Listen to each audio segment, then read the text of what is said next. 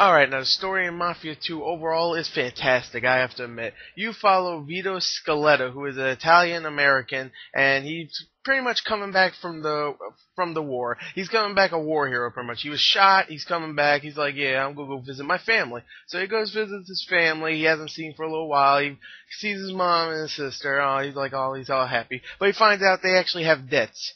A whole lot of debts from his, somewhat worthless father. They don't really talk about him that much, but they say he's pretty much worthless. He's a drunk, so obviously that means he's worthless.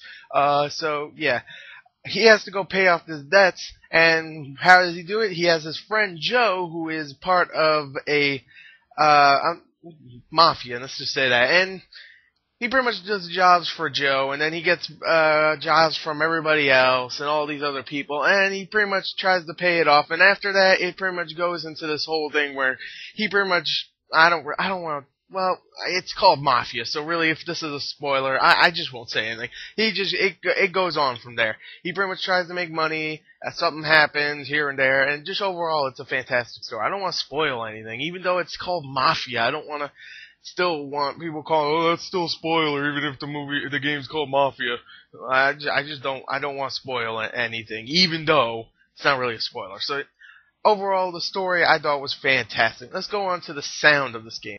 Okay, now the voice acting in this game is fantastic. Now, when I was playing it, I did realize a lot of stereotypes. Like, me and Review Guru, if you know him, realized a lot of stereotypes in this game, but those are all just characters in the background. I mean, you had Red Dead Redemption characters that were very stereotypical too, but that voice acting was fantastic.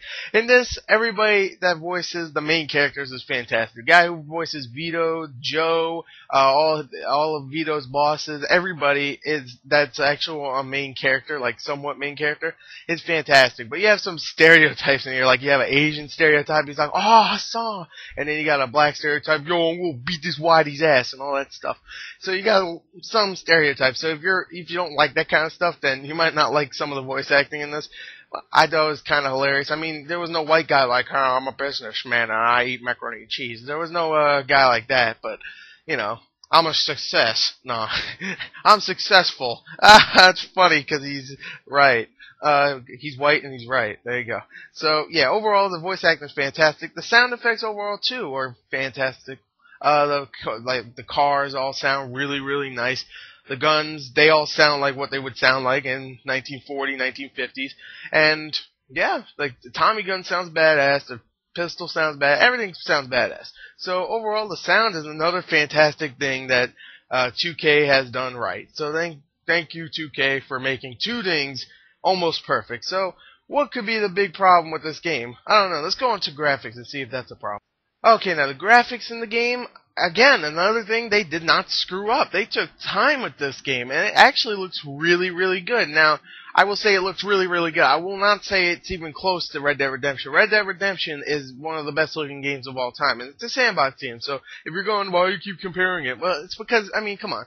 They both had almost the same development period, almost. I think Red Dead Redemption had a couple more years, but, you know, it was somewhat semi-close, you know.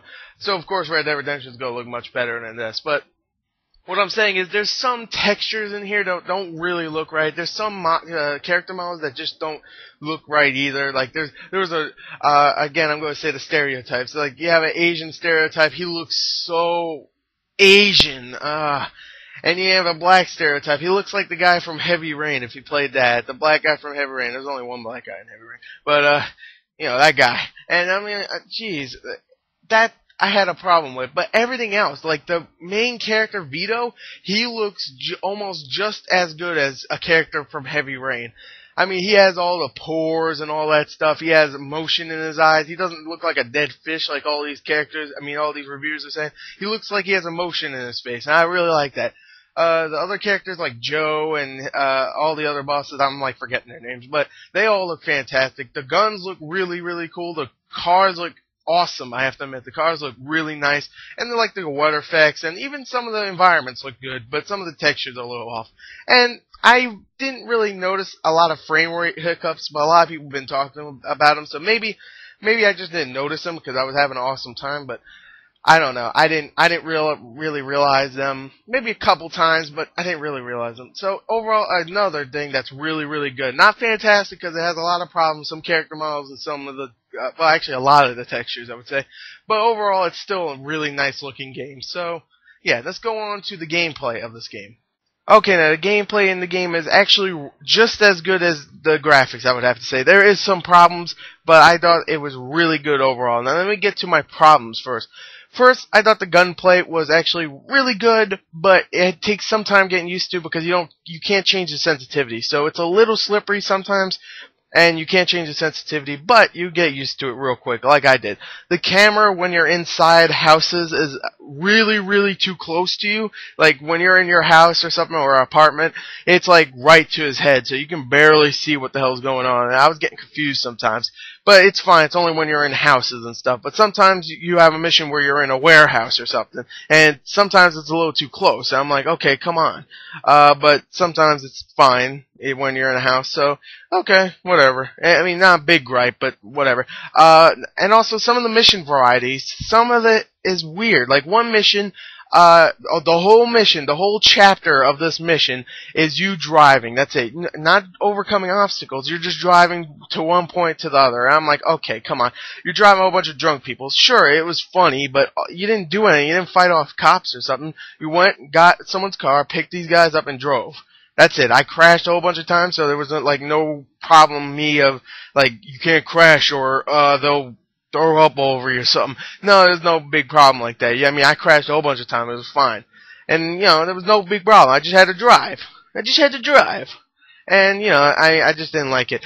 Also, one thing I don't like, but I also kinda like, is the fuel system. Like, you actually have to buy gas for your car, which is really cool. But I have a problem with it because during a mission, when you're driving away from a cop or something, one time I was driving away from a cop, I'm like, yeah, I'm about to make it, running low on fuel. I'm like, fuck, I'm still going, cops still catching after me.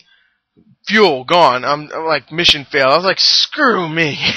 I was like, okay, sure, it's cool sometimes, but not actually, that wasn't during a mission. Alright, I'll give you that. I forgot. It wasn't during a mission. It was just me screwing around. But still, the fuel system screws you over sometimes. So, yeah, like in one mission I was about to run out of gas, so I had to stop and get gas. But that was fine because that was the driving mission. So, everything else, though, I really like. Like, the gunplay, mostly I like. A lot of the mission variety I do like. And the characters I really, really like. That has nothing really to do with gameplay.